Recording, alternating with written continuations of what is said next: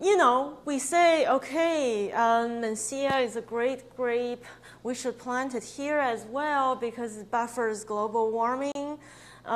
Why? Because when it's ripe, it turns to a profile that's more Syrah-like.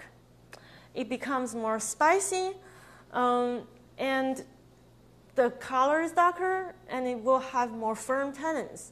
So when Pinot gets ripe, it kind of becomes nothing. It's just not very pleasant.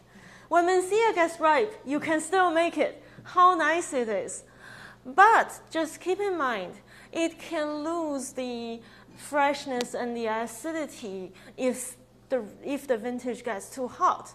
And I definitely see that in 2022, right? All the barrel samples I tasted either was picked quite early and is lacking some kind of depth, or it could be just too high alcohol and too big of a wine.